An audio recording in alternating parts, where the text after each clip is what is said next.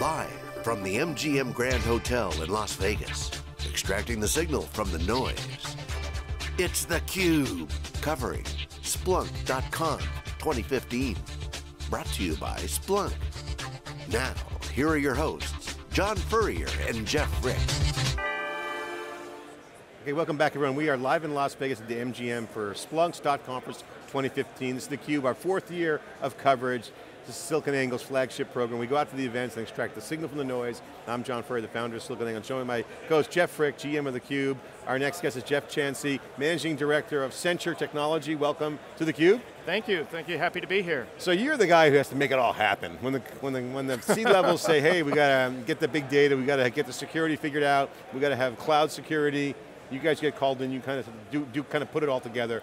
I guess you could say that. Yeah, I'm oversimplifying it, but at the end of the day, there's disruption, opportunity. Absolutely. What are the top line conversations you're involved with right now? Is it cloud, security, and what are some of those conversations like? Well, the particular area that I work in is within our Accenture Technology Application Services business. So really our systems integration, our application outsourcing, application development and maintenance.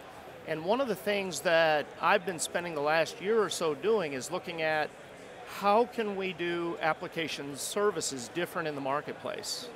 So, I don't know that I would phrase it as an area of disruption per the question you just asked me, but I think it's an area that's ripe for some sort of disruption because if you follow the trends in the marketplace, application services has kind of devalued in the marketplace over time, and I think the market's really, really ripe for something new and different. Hence why I'm here at the Splunk.conf today. So what are some of the tooling involved? There's some innovation going on, maybe not disruption, because people don't want the disruption, but operationally there's some things in place. It's not like it's a green field. There's some value chains that are being reconfigured possibly, but big data is changing a lot of the IT ops. Absolutely. Where are you seeing that action happening? Of course, Accenture, we're a $30 billion company and we're in all the industry verticals around the world.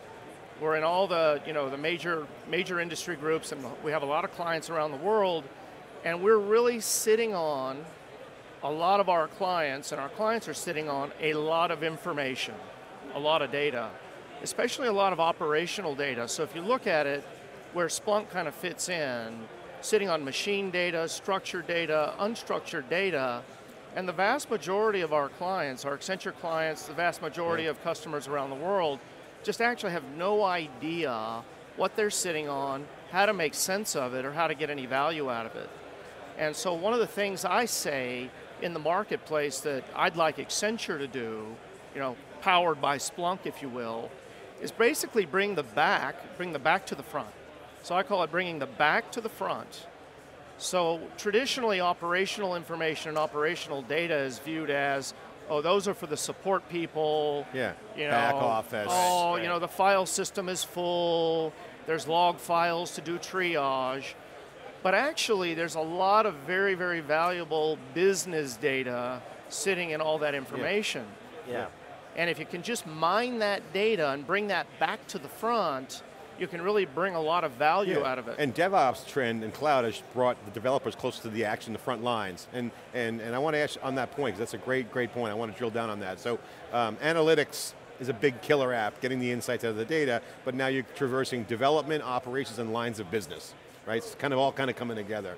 So how does a company operate, become silo agnostic? Because analytics has to be silo agnostic, but yet all the silos are all, data-driven is a great bumper sticker. Hey, let's be data-driven, but you got to bust down the silos.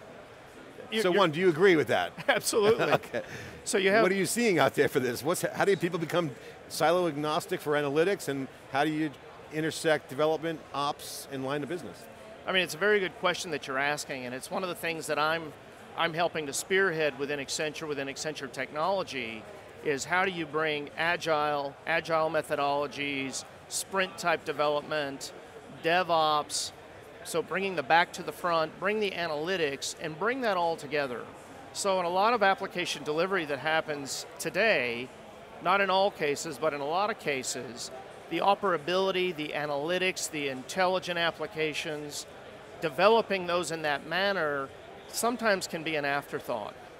So what we want to do is we want to make that a forethought. We want to deliver instrumented, operable, intelligent, smart applications through DevOps and Agile methodologies up front, instead of trying to bring it on, bring it after the fact, which is what happens in a lot of today's environments. You made an interesting comment. You said that you thought that the app services is devalued these days. Did I hear that accurately? Because it seems like the apps are now running everything. They kind of apps and app development and agile development are kind of front and center, and now everything is kind of catching up to support that agile app development. Yeah, the point I made is around a bit of the commoditization of application operations. Okay. So more of your production support. Okay. Not necessarily your high value premium functionality development. And so in your production support, your application operations, there's been a bit of devaluation, commoditization that's gone on over time.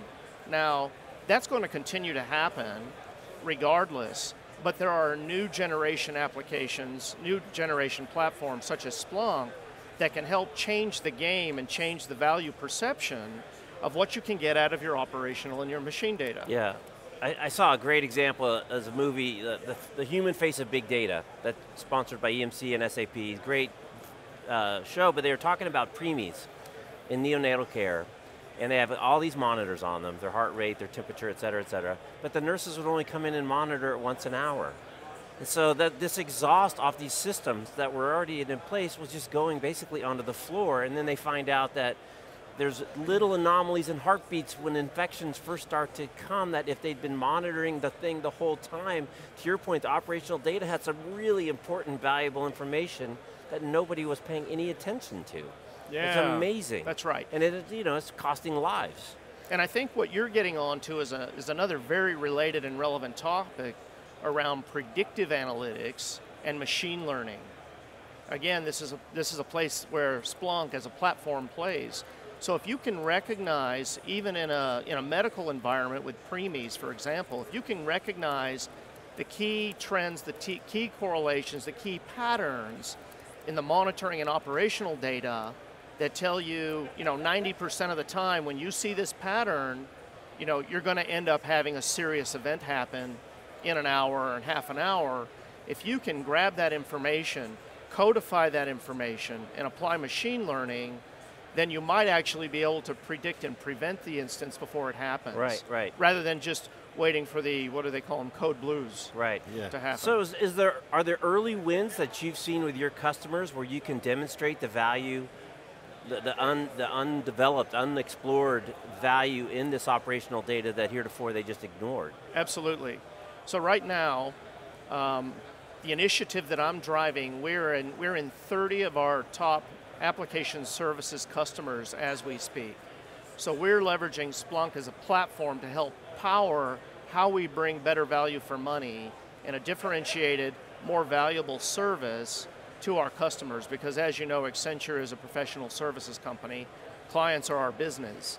And so we're already able to demonstrate with some of these technologies, bringing them to the back office, again, bringing them back to the front, showing them what I call the art of the possible, with data and information and insights into that information that they didn't even know existed. Yeah. So for example, being able to detect real time with a platform like Splunk, what customers that are on online applications are doing in real time.